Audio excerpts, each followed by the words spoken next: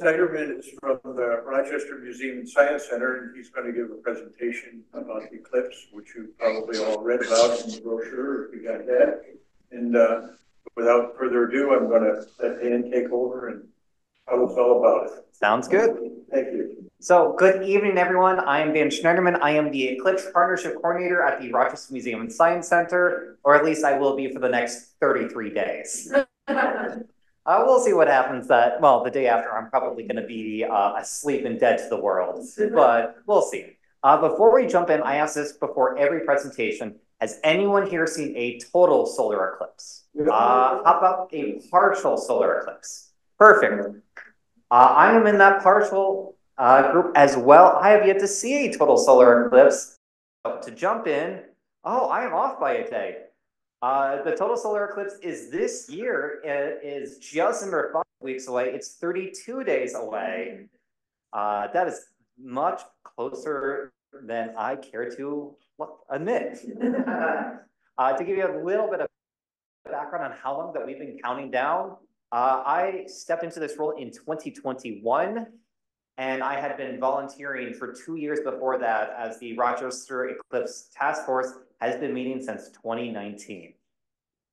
If you want to hear even further back, our previous planetarium director, Steve Fentress, was talking up the eclipse all the way back in 2012. So we've been talking about this and preparing for a long time at the Rochester Museum and Science Center. So very, very basic science.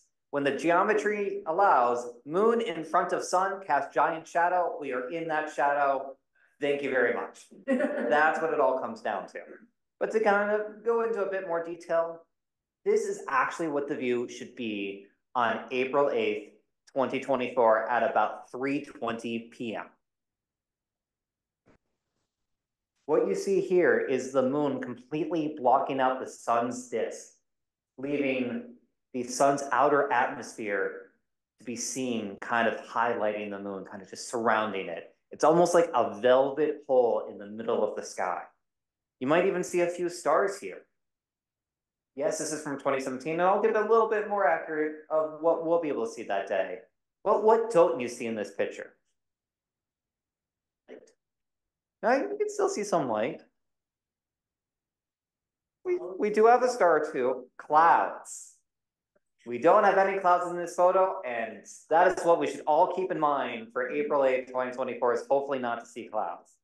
I do want to point out, hey, yesterday has not been the best of weather days, but Monday and Tuesday were excellent and perfect eclipse viewing weather. If it's like weather, this past Monday, I am afraid of what it's going to be like at the museum. There are a couple different types of solar eclipses out there. So there are partial eclipses when the moon, only covers partial. There's annular eclipses when the moon, in its orbit, there are times when it's closer to us and times when it's further away from us. And when it's slightly further away, it doesn't quite cover the entire sun from our point of view. And it leaves this ring of fire. This is, our annular eclipses. There was one this past October in other parts of the US. And then we have total solar eclipses when the moon is slightly closer to us. And so from our point of view here on Earth, it completely blocks out the sun's disk. Now, all of this is, due to some very lucky math where the sun might be 400 times larger than the moon. The moon is about 400 times closer to us. So yet again, from our perspective here on Earth, they're about the exact same size. And to give you an idea of what that's like, well, if you were to take a 10-foot sun or an orange tablecloth, the Earth would be about an inch in scale. And if you were to look at the moon, it would be a quarter of an inch. And it's a little hard to see here, but that right there would be the Earth compared to that sun. And the Earth to the moon, about 3 feet away from each other. If it's on a yardstick. But the sun to the Earth would be about 1,074 feet. We did the math on this, and then we're like, well, let's double check the math. And we did this at scale on our museum grounds. So while we have that 10-foot sun, we have a 1/4-inch moon completely blocking it out. This is what's going to happen on April 8th, 2024, but at a much larger scale. Another way to think about this is I want all of you to block out my head using your thumb. Thank you so much for saying I'm doing a great job. So as you block out my head, I'm sure a lot of you can fully block it out. Well, your thumb is not bigger than my head, but it's a lot closer to you. So you're able to block it out. This is basically what's happening during a total solar eclipse, is the moon is blocking it out from our perspective just because it's so much closer. So why don't we see them more often? Well, technically we do. They tend to happen about, eclipses in general, every 6 to 8 months somewhere on Earth. For total solar eclipses, they happen about every 18 to 24 months somewhere on Earth. But they're a bit more rare than you think for any given location. So the average time for any given location to experience a total solar eclipse twice is about 375 to 400 years. Here in Rochester, we're lucky. Our average is closer to 100 to 120 years. Not great from the human scale, but much better on the cosmic scale. And one thing I want to share, I've only shared this once or twice. This is a new animation by our planetarium director, Jim Bader. Just realized we probably solar eclipse when the moon passes between the Earth and the Sun, is, its shadow crosses over the surface of the Earth. There are subtitles here. Only less than a month for the moon going around the Earth. Have you ever wondered Earth and the how moon long in the solar relation to the eclipse sun month? as the moon is going Most around times that the and moon around passes between the the Earth Earth's and the orbit. Sun, It's on a the slight shadow tilt, left by the moon either and goes completely above once or everything below the aligns, Earth. it all works out. I actually think the people When virtually geometry are allows, the probably shadow will pass directly over the Earth. And if we were very lucky, the shadow might Well, we're pass about to directly be over where posting this we to are our on the website Earth, and to social like it media will on very, April very 8th, soon. 2024 here in Rochester, New York. I will say that was the only video that had sound to play. So what will we actually see on April 8th, 2024? The first thing is, well, the moon blocking out the sun and it getting dark out. It won't get midnight dark out. It won't be this dark out. It'll be more like a deep twilight. I want you to think of an hour after sunset. It's more of a deep blue. If you were to look at the horizon, it's like a 360-degree sunset. You should be able to see a couple of planets during totality. Jupiter and Venus will be fairly easy. If you're at a high enough vantage point, you might be able to see Saturn and Mars if you know where to look. The brightest of stars will be visible. The one constellation I'm telling everyone to look for is Orion. Orion should be fairly easy to see during the eclipse. Specifically, look for those 3 stars in Orion's belt. And then we have the diamond ring effect and Baily's beads. So the moon's surface is not a perfect sphere. There's a lot of craters and valleys, and because of this, in the last couple of seconds leading into totality, light escapes through those valleys and craters, and it almost looks like it's dancing on the edge of the moon.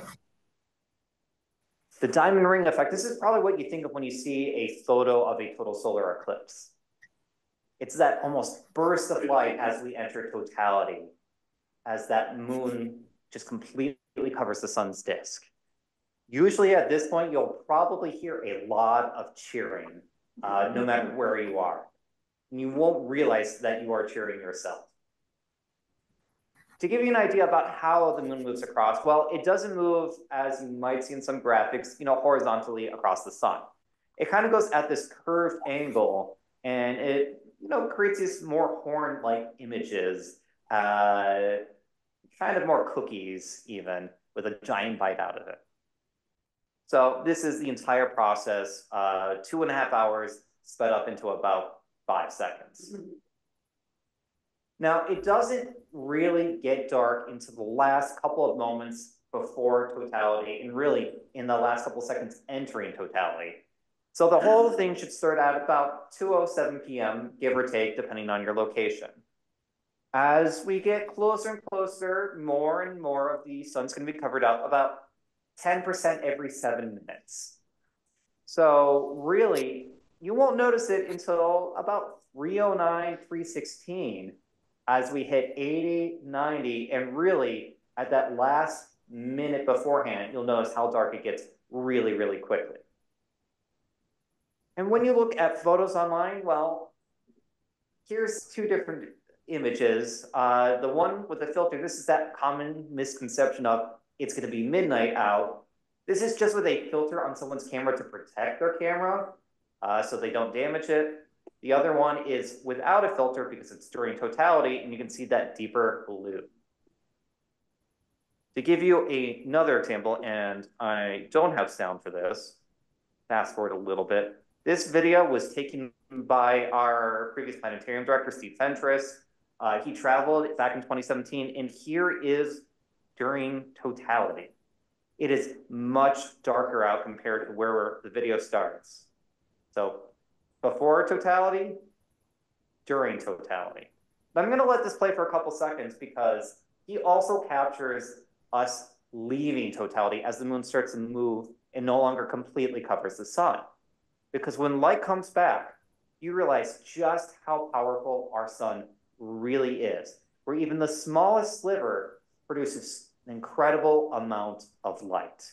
You can see it slowly starting to happen in about a moment, and then it rapidly gets bright out. So I believe it's starting to happen here. Yep, that's definitely happening here.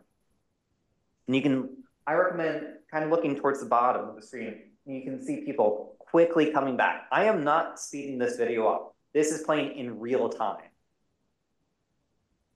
So in the last 10 seconds, it just went from fairly dark out to fairly light.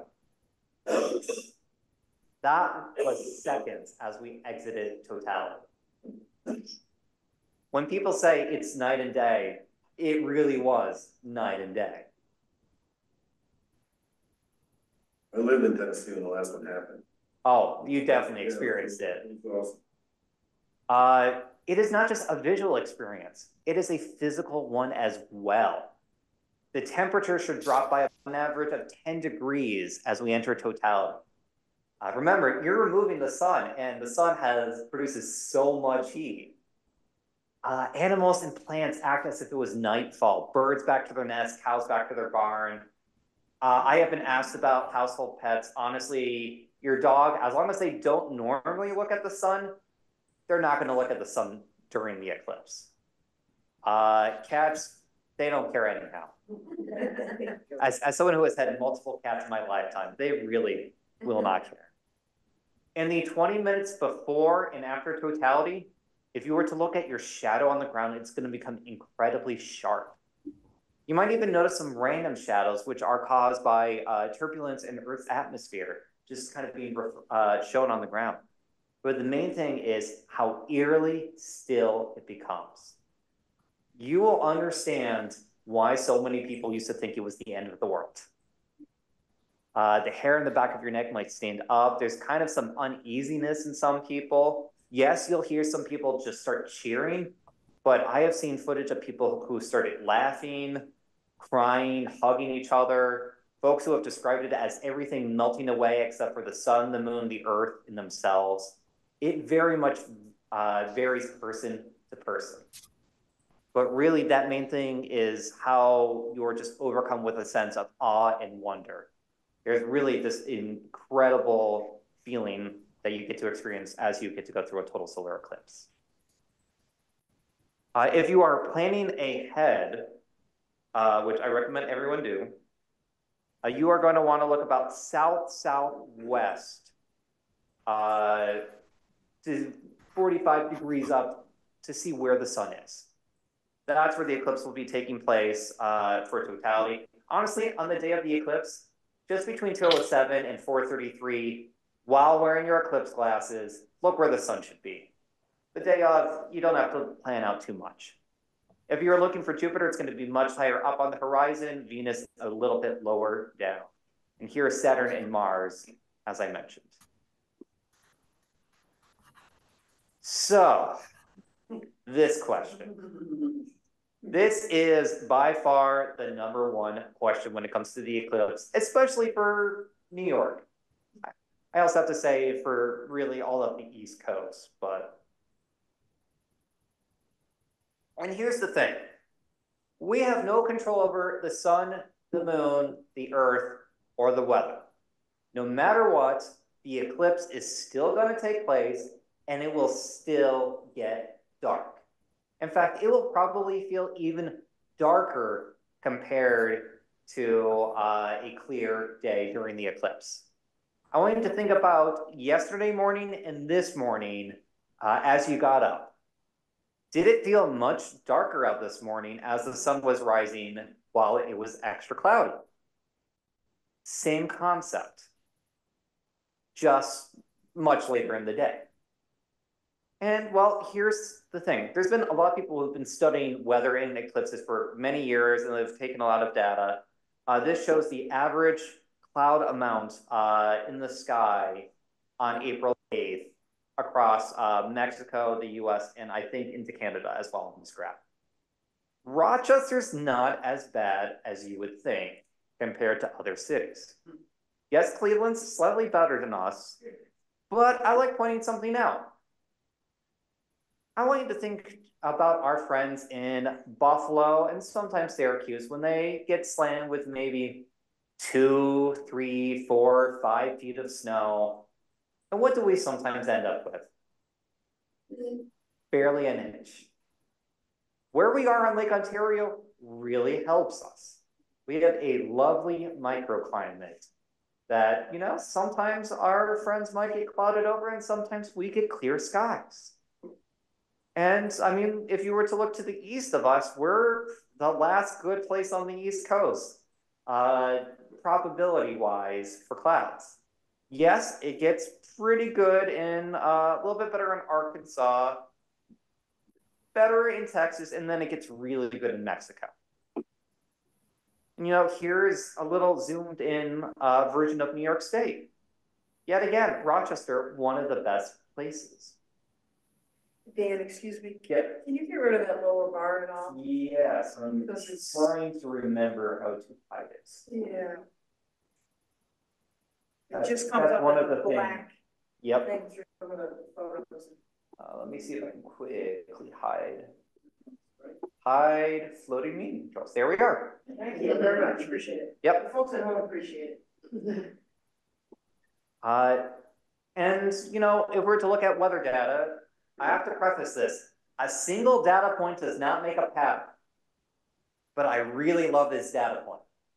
This is April 8th, 2023, almost a year ago.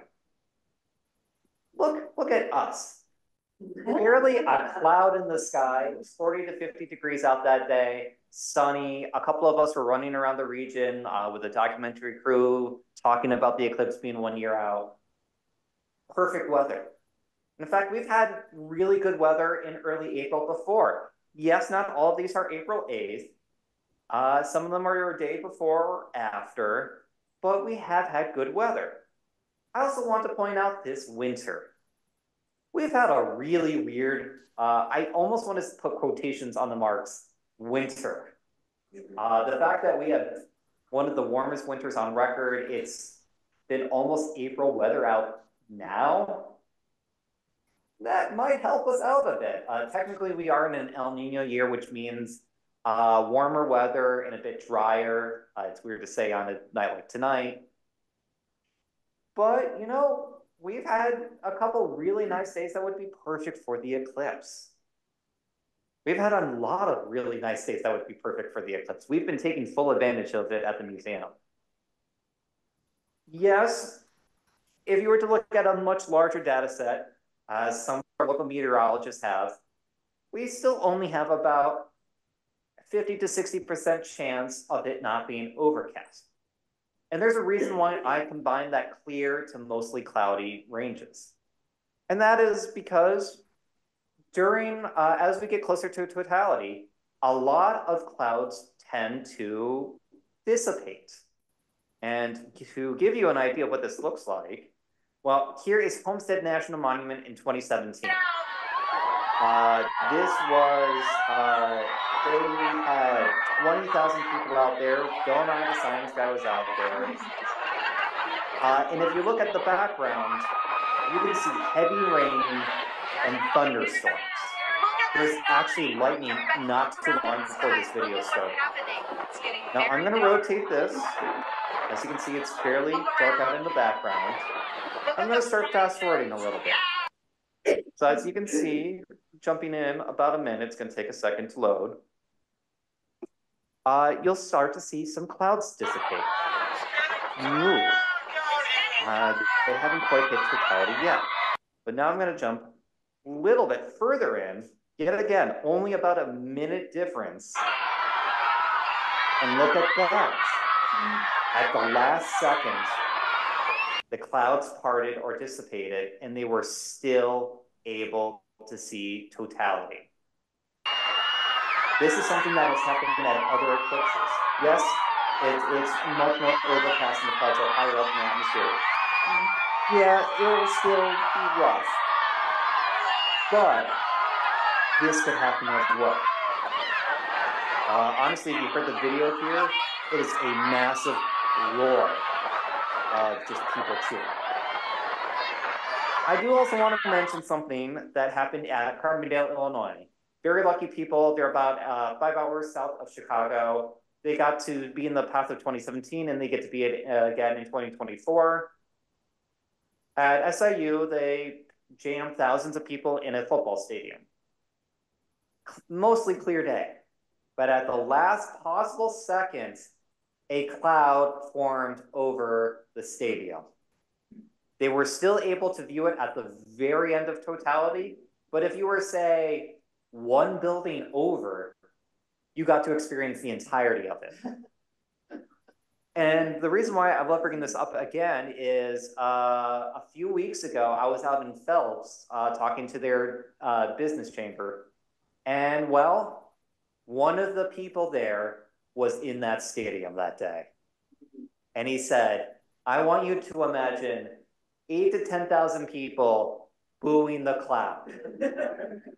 And that is what happened. And I mean, thankfully, they all cheered afterwards. And there's something to be said about that story. To take a bird's eye view, here is the official NASA map for the 2023 eclipse, which took place here across this path, and the upcoming 2024 eclipse. Back in 2017, the eclipse went from one coast to the other. It was called the Great American Eclipse. This time, it's the Great North American Eclipse as it touches Mexico and Canada as well. To kind of clean it up a little, here are all of the major cities within the path. I love pointing out how Buffalo and Rochester are basically dead center in the path. We have perfect views, especially compared to some of these larger cities that are closer to the edge. It literally cuts San Antonio in half, which is wild. Mm-hmm. But let's zoom in a bit more. Here is New York State. Everywhere in between these two blue lines will get to experience totality. The closer you are to that red line, the longer it will be. For those who are out in Brockport, specifically SUNY Brockport, they are so lucky because it goes right through their football stadium. For which I know they're doing a big thing. They get about 5 more seconds compared to where I am at the Rochester Museum and Science Center. There's a couple other things I like pointing out on this map. What connects Cleveland, Buffalo, Rochester, and Syracuse? I-90. If there was one place I recommend avoiding on April 8th, 2024, is I-90. And the reason why I say that is, well, actually, I'll get into that reason in a little bit when we start talking about traffic. The other thing I like pointing out is I want you to think about everyone who lives in this region. Everyone who lives in that path. Every single one of them will get to experience totality. Your friends, your neighbors, all the school kids, The people you drive by every day, every single one of them will get to experience this. It is just one of those great moments, it's one of those great moments that's a positive shared experience that you can say millions of people look up and get to experience this one moment in time. And to give you an idea where we are on the path, Lakeville's looking pretty good. We're all in the path right here. And I have to say, location very much is important, but we'll get to that in a second. If you were to look for the information for literally right where we are standing, here is when the eclipse will begin and end. The whole thing starts at about 2:06 p.m. and 30 seconds. Totality will last at 3 minutes and 11 seconds, kicks off at 3:20 p.m. It will be quite the sight. I actually think I might be off by maybe a second with 3:18, with the 19. And then the whole thing ends when the moon no longer overlaps the sun at 4:33 p.m. To give you an idea of how fast that shadow is moving across New York State, well, one of the fun questions I've been asked about I-90 is, well, if I was to be on there, could I drive really, really fast to keep up with the eclipse? Answer is no. That shadow is going from one end of the state to the other, starting at about 2,200 miles per hour and ending around 2,700 miles per hour. So it crosses the state in about 11 to 12 minutes. Wow. You can't be in any vehicle on Earth going that fast. At least any vehicle you can easily access. That's great. Just a little fast. The other thing I want to bring up is location very much matters. So yes, where we are right now is excellent in timing. It's honestly probably the best place in the Finger Lakes for the longest amount of time. Because if you start going over and start heading a bit more east, well, the length of totality gets shorter and shorter. And in fact, you have to be very careful in some locations. Almost 2 years ago, I was out in Penn Yan. I gave a presentation to their tourism board. Totality would only last about 39 minutes where the meeting was held. If you were to go down the road to where the holiday party was,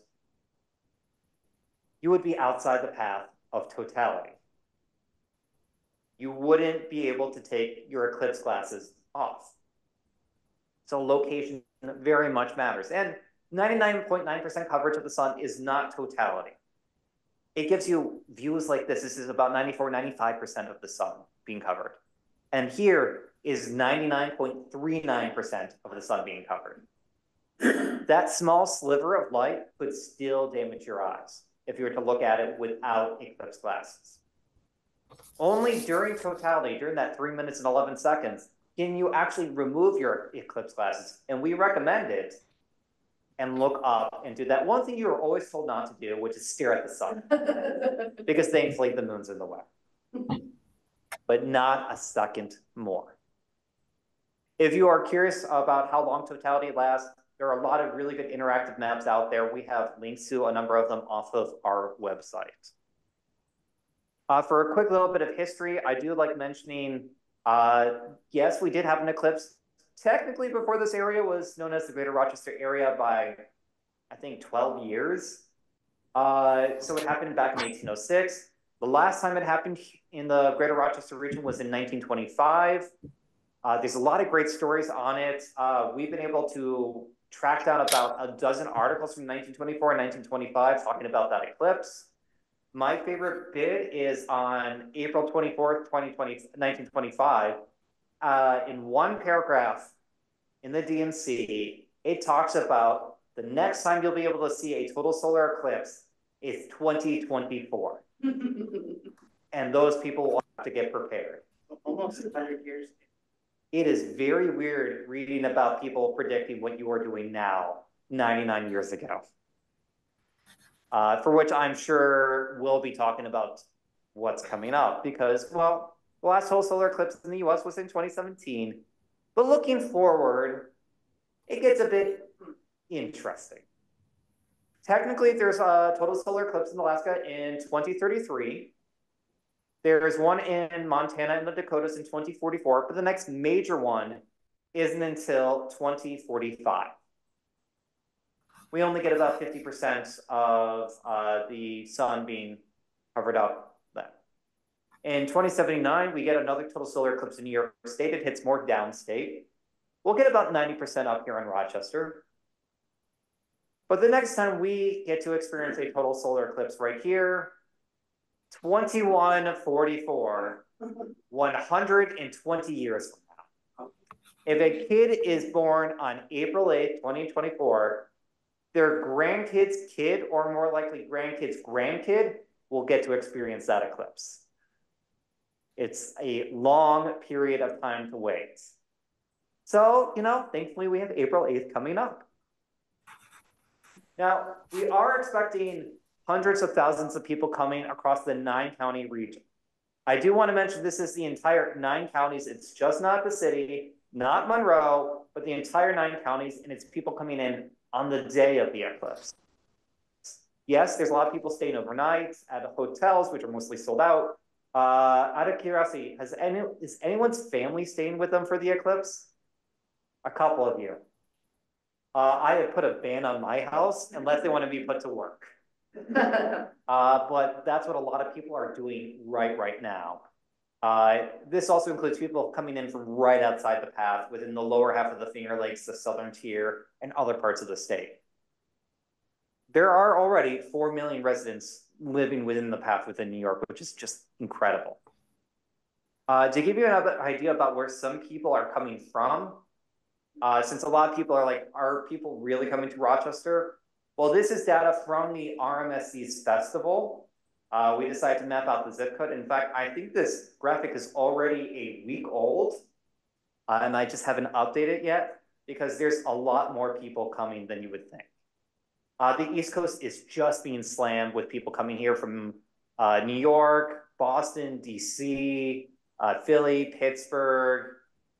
We have some people coming in from the West Coast and flying in because they really don't get any view of totality. And it's because we have to wait that next 21 years until we get to see it again. And this is just of people who have said, yeah, I'm coming to the RMSC at some point that weekend. This doesn't include the hotels or any of the other festivals and events. I'm often asked why this is important. And, first wearing my museum hat, I have to say, oh, this is a great chance to talk about the stars, to get into astronomy, talk about science. It's even a chance for us to do citizen science. I love the tourism aspect. I get to talk about Rochester and everything going on in this region. Literally in my office, I have a bottle of Eclipse wine. I have some of the Eclipse beer, chocolate, coffee that people have been working on. I get to brag about us nationwide. That's a lot of fun. But then there's also the cultural impact. Almost every religion and culture throughout history has some connection to eclipses. They've happened in the Bible. They've happened in different mythology. They've happened all over the place. You can find it in pop culture, from everything to Connecticut Yankee and King Arthur's Court, where it was a whole plot point. Little Shop of Horrors, if you enjoyed that as well. It's been on Sesame Street and The Simpsons a dozen times each because both of those shows have been on forever. It just continuously pops up again and again and again. And of course, there's that one song that comes to everyone's mind, Total Eclipse of the Heart by Bonnie Tyler. I cannot wait to not hear that song. I have heard it way too many times. But really, as I mentioned earlier, it's just such a positive shared experience that you get to share with hundreds of millions of people anywhere in the continental US, because everyone still gets some view of the eclipse, even if it's not total. And there's something different for everyone. I've heard stories of people saying they're going to celebrate the eclipse with their family. I just heard about an event for people doing blind dates that day, which honestly is a hilarious concept to me. But I've also heard of people gathering for family reunions, for weddings, for meeting new family members. And on the other side, I've heard of people saying that they're spreading people's ashes during the eclipse because it's a chance for everyone to be in town. It's very different for every person. And as I've chatted throughout the region over the last couple of years, I have come to the term that everyone under the sun is a stakeholder. I've been talking to manufacturers, hospitals, everyone from daycares to senior centers, universities, schools, all sorts of restaurants. Everyone will be impacted by the eclipse one way or another. Now, speaking of impacted, well, as I mentioned earlier, there's an issue that we all are going to have to be aware of. So I'm not too worried about the traffic leading into the eclipse. Thankfully, it's on a Monday. I'm not too terribly worried about people really just all showing up at once. It's going to be a bit more of a trickle on Saturday and Sunday. But if you were to look at 2017, there was one pattern that kind of happened. About 15 minutes after Totality, people said, wow, what a view. I can't believe I got to experience this. This was worth every second of driving getting here. Let's head home. Now, I want you to multiply that by tens of hundreds of thousands of people across the entire US. We saw some of the worst traffic ever. And I want to say the average time that's using Carbondale, Illinois, it's about 5 hours south of Chicago. The return trip was about 12 hours. I want to say the worst incident was due to a one-way bridge and traffic was backed up for about 20 hours. That's an outlier, I will say that. And well, we've known about this issue and thankfully 2017 happened. We can plan ahead. And so our plan has been to decentralize as much as possible. Yes, we're having a lot of people come here, but we're also telling people to stay a little bit longer and keep people off the roads. Because, well, if you were to go east or west, you're going to run into other eclipse traffic from Buffalo and Syracuse. You can't really go north because you run into a lake. If there was any day for the fast ferry to return, I swear it's April 8, 2024. But otherwise, everyone's going to be taking every other route. I personally expect a lot of people to be driving through the Finger Lakes and just kind of heading south, especially to all of those cities that I've mentioned beforehand. We are trying to keep people an extra day. We have a whole campaign around it, but we are mapping out all the traffic issues. Just plan to stay local. If you have any family or friends coming in, keep them for an extra day if you can. One of the other big issues is Monday. Well, that's typically a school day. The week before is usually April break, and 3:20 p.m. is a common dismissal time. We don't want kids, being on a bus and missing out.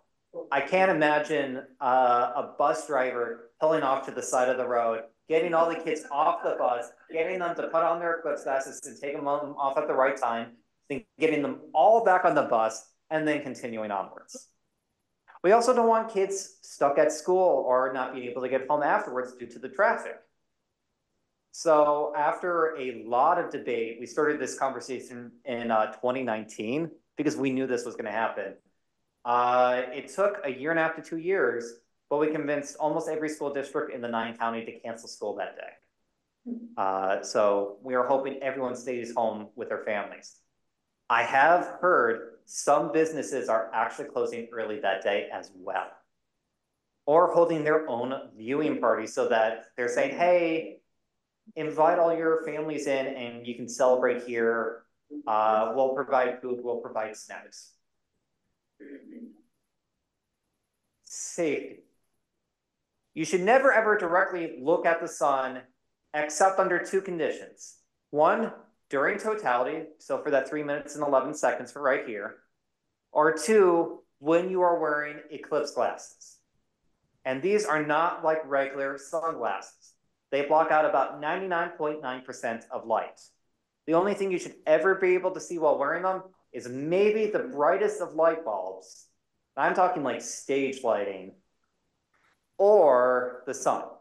That's the only thing you'll ever be able to see with them. And if you were thinking about ordering off of Amazon, please double check first. Back in 2017, they actually had to recall a lot of eclipse glasses a few days before the eclipse. And all of a sudden there was a run on them.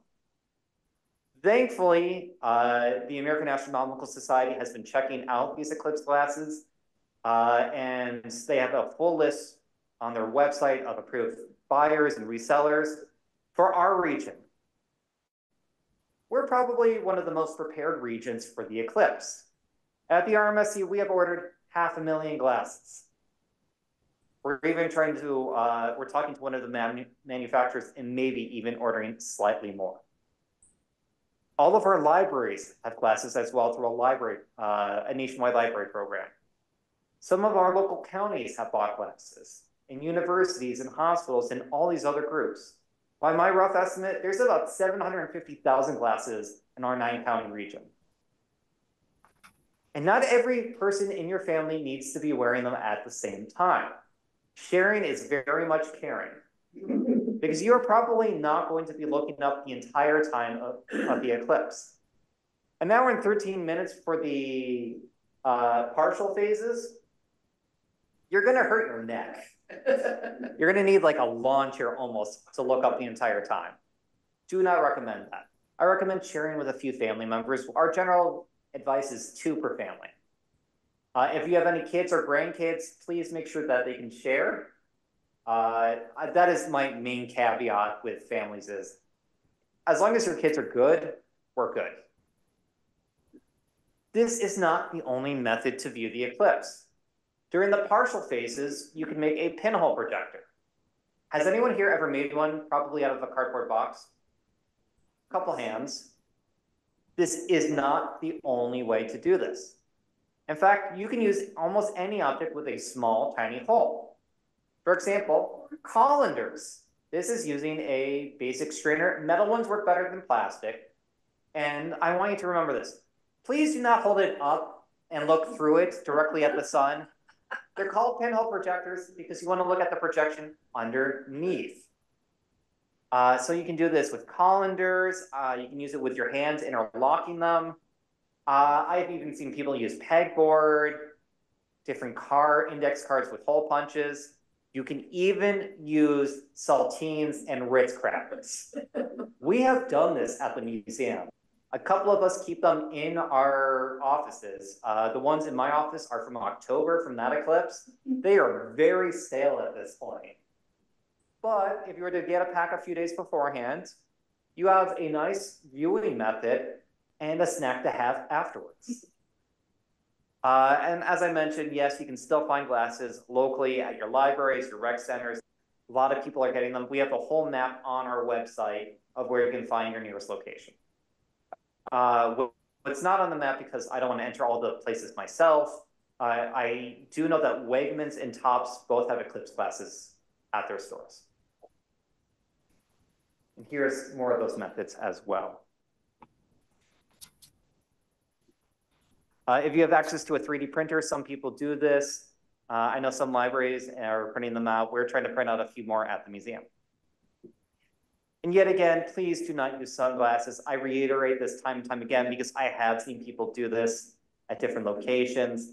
If you do see someone using sunglasses, please go over to them and kindly say, those just are not safe enough.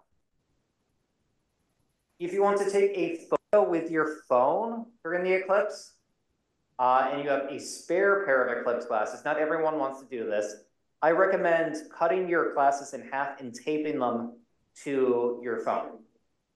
We did this a week ago, and that's a sunspot that you were able to just kind of see. Even if you were wearing the eclipse glasses, we had a massive sunspot last week, which was just fantastic. So you can do things just like this. If you are running your own eclipse viewing event, I'm not going to go through everything here. Couple notes though. Please turn off your automatic lights. They will turn on. So if you have any outdoor lights, please turn them off. It will enhance your experience a little bit. I want you to, of course, come up with backup weather plans. If you're looking for music, there's a ton of playlists out there. Yes, yet again, Total Eclipse of the Heart, but there's plenty more songs. I also recommend Here Comes the Sun and Eclipse by Pink Floyd. There's very long list. The other thing I want you to think about is please have a dedicated timekeeper within your family or friends group. That way you have someone to say, hey, we can remove your Eclipse classes, and someone, that same person can say, please put them back on. You can even give yourself a few second buffer. You're already getting a longer experience than anyone did back in 2017. The longest time back then was 2.5 minutes. We get a much better length here this time. And I want you to think about one last thing. Think about who you want to experience the eclipse with and where you want to experience it with, because you will always remember both of those points forevermore. We are encouraging people to spend the eclipse with their loved ones, with their family, with their friends. Even at the museum, we're having our staff meet up with our families. I can tell you, when we hit Totality, I'm going to be right next to my wife and holding my daughter. I've known that's the experience I've always wanted the entire time, and I'm encouraging everyone to think about that as well. If you are looking for other Eclipse events, I do want to call it in a quick plug for the festival that we're doing at the RMSC. We are going to have 3 full days of Eclipse activities, from planetarium shows, singing Tesla coils. We're bringing in national speakers. We also have a lot of speakers locally, including professors from RIT and U of R. We have performances by Rock City Ballet. And we have some engineers who have work out in space, local engineers. And, you know, lots of lovely people from around the region. But we're not the only festival in town. There's going to be, it was just announced, I need to add a slide for this. The Red Wings announced yesterday that for that weekend, they are changing their name to the Rochester Moon Rocks, ROC. For the entire weekend, they have their own jersey logos. We've actually collaborated with them. They have multiple games. That's opening weekend, which, you know, that's a great chance for an opening weekend. And then they're doing they don't have a game on the day of the eclipse, but they're still going to be out there celebrating. A lot of libraries will. The Genesee Country Village and Museum is doing a 19th century approach to it. You can find events everywhere. There's something for everyone, from, you know, that blind date experience that I mentioned to a 5K. I've even heard of a euchre tournament taking place leading up to the eclipse. If you're looking for events, here's just a handful of them. Other things I want to point out, there is a lot of music and art being done around the eclipse. Genesee County, oh, they got on board right away. They're doing this whole Genesee the Eclipse. It's a really good pun. They ended up coming up with a children's book to go along with it, and the proceeds are actually dedicated to local farm animals and supporting them. A middle school did a musical. The RPO is going to do a whole concert the night before the eclipse. A lot of people are just getting on board. We have commissioned eclipse artwork at the museum. This was done by Tyler Nordgren, who's an Ithaca resident. He's an artist and astronomer. He's done work not only for us locally, but he has done work for national parks, for state parks.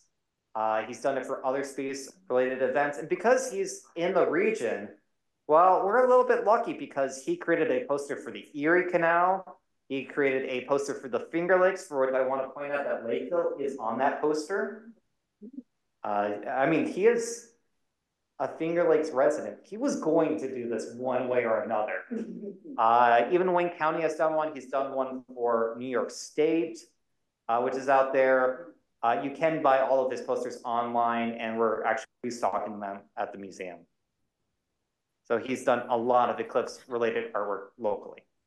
He's actually going to be giving a talk at the museum a week from Friday. We just cemented this.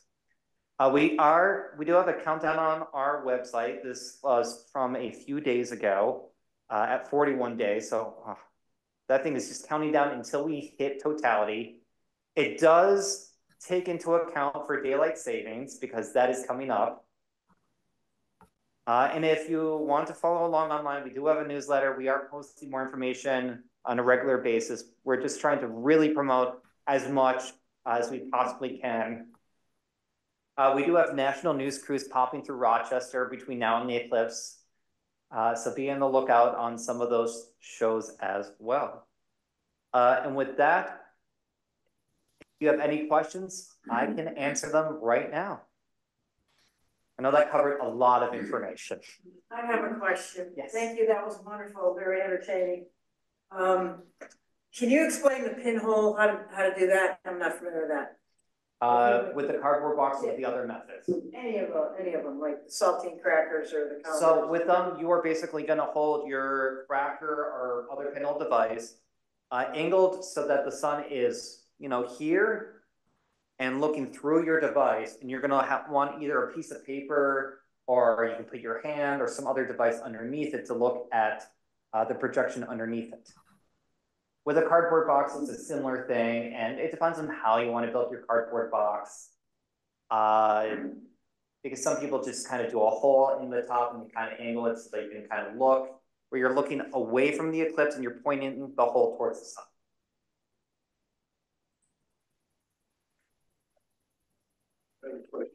You look back in history, any idea when people were smart enough to figure out or predict reliably when it was going to take place? Millennia ago, because eclipses are extremely predictable, they happen about every 18 years, 11 days, and 8 hours. It's on a very predictable cycle, and then it moves over about 120 degrees over on the Earth. And we know all of these cycles. A number of civilizations were able to actually figure this out. And if you were to go out to San Antonio, about an hour away from there, you can find cave drawings that actually show this cycle. Not quite with the numbers, but they knew that an eclipse was coming.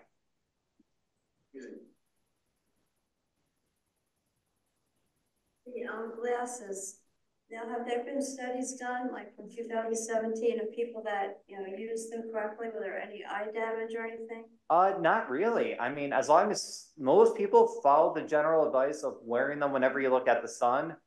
I mean, thankfully, it hurts when you look at the sun any other time. There wasn't as much eye damage as you would think. A lot of the hospitals that were weren't preparing for eye damage. They were preparing for all the other stupid things that happen when people go out and just look straight up in the middle of the day or at events. I'm more worried about people twisting their ankles in the mud. These things can happen. So where we live, there's a lot of hills and valleys. Yes. Recommendations for people on the Finger Lakes to where to orient yourself to see without it falling behind the tree lines. In theory, it should be high enough up with it being at 45 degrees. If you do want to go on top of the hill, sometimes if you have a wide enough area, you can actually see the shadow approaching. I'm often asked, where's the best place to view the eclipse? And as long as you're in the path of totality, you're fine. Yet again, as much as I would love to have everyone to come to the museum, I can't handle thousands. I can handle about maybe 10,000 people at best. That's still a lot of people, but there's a lot more people elsewhere in the region. We're trying to decentralize. We're encouraging so many events. We're even encouraging people to enjoy at home. So if I park my boat in the lake, I can see the shadow come. Possibly. That would be quite the experience. Yeah, you won't. This area is kind of surrounded more by the hills around. You really have to be much higher up. Now, if you were on Lake Ontario, well, you might. And it very much depends on where on Lake Ontario. Dan, can you hear me okay? We are expecting a lot of people to be out. One other cool location I do want to toss out there, it will be right over Niagara Falls. Like, it will be over Horseshoe Falls. And NASA's even setting up shop there. They're doing a live stream there. I do not want to be at that border. I cannot imagine the Rainbow Bridge that day. Who knows what the Maid of the Mist is going to charge? Because that would be quite the location. But I know that they're doing a whole big event out there. Of other things to note, I can tell you there's Eclipse wine and beer and other fun liquids being released right now. A couple I love calling out is Roarbox, Strange Bird, and Three Head Brewery all joined up together to do a light beer, a dark beer, and an even darker beer to do the different phases of the eclipse, representing when it's a bit lighter out, starting to get darker, and then during totality. Have you sampled them yet? Yes, yes, I have. I have 2 of Roarbox Totality beer in my office right now. They're about to be at in the next week. And then the Genesee Brewery just announced theirs today. A number of other breweries have been announcing theirs. They're starting to really come out. I know there was one distillery that's decided to do out by Phelps a moonshine. Like I said, everyone plays into the pots. Dan, we got 2 things on the chat. Yep. The Chippewa Nature Center is offering a solar eclipse viewer maker and take. Ooh. Make and take pinhole viewer on March 22nd at 7 to 8:30. That sounds like a great event. Yeah, and somebody said, thank you for a great presentation. Is the Rochester Museum and Science Center solar lab monitoring any impact on the solar power grid? We're not measuring. I do know some people are, I don't think they're taking measurements on the solar grid, but I know individual solar companies are looking at it. It really won't be for that long that it's impacted. It's just a short amount of time. It would be like, that cloudy day. Yeah.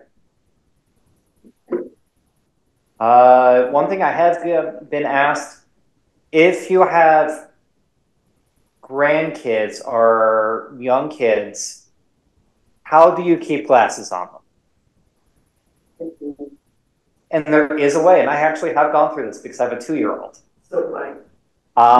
The way that you do this is an activity developed by NASA. You take a paper plate and you cut a hole for the nose for them to, and then you want to cut out small little hole slots for the glasses, but like 2 little. You basically cut holes for the eye parts of the glasses and 2 little slots. That way you can put your glasses on top of it, and they just have to hold up the paper plate, or you can do like a rubber band or a piece of elastic behind it. I can tell you, I've done this from experience. I did it this past weekend with my daughter. You can also have them decorate it before you put the glasses on. I always have space stickers at home, so my daughter she has found said space stickers, whether I like it or not. So there are activities out there. So when you're taking photos with your digital camera, Yes. you want to have the filter on until you will tell it. Correct. Then you take it off.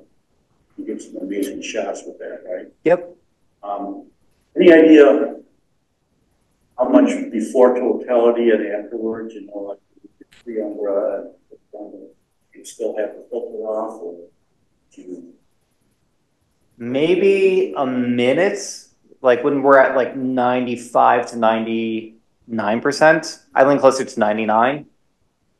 It also depends on how much you like your camera. Yeah. I have met photographers who have sacrificed their cameras to the eclipse. Not many. But yeah, you really need to be ready to take off your filter and put it back on. I almost recommend practicing inside now. Yeah. I also, if you're taking photos, be in a dedicated area away from people walking around. I have heard too many horror stories from 2017. A few public events where there was some dedicated areas for photographers, and they got close, kids and people walking nearby, and it put it off just that right amount that cameras just weren't aligned. Got one more on the chat, from John Connolly. Thanks, Dan, for going into such great detail in your presentation. It's amazing to fully understand the amount of work that has gone into the RMSC's efforts over the last few years. Thank you. It's one of our board members. It has been a very much labor of love. Honestly, this is a dream job because it's a really cool one. Getting to work on something that only will happen in Rochester, not for another 100 years. So I hope someone has my job in 100 years. It means a little less job security for me. A little bit of win. I will stick around if anyone has any individual questions or comments or thoughts. But thank you all so much for coming out tonight. Thank you. Before we run out, we have a little, Dan for a water. One of the best ones I've seen. Oh, I love collections. Unfortunately, it's one they're going to have to go away from my wall, and I have to go into the archives. Like everything I do, it's archived for our future exhibits. For 100. We might get away with 55 years. Okay. Thank you. Thank you, everybody. Thank you. All right.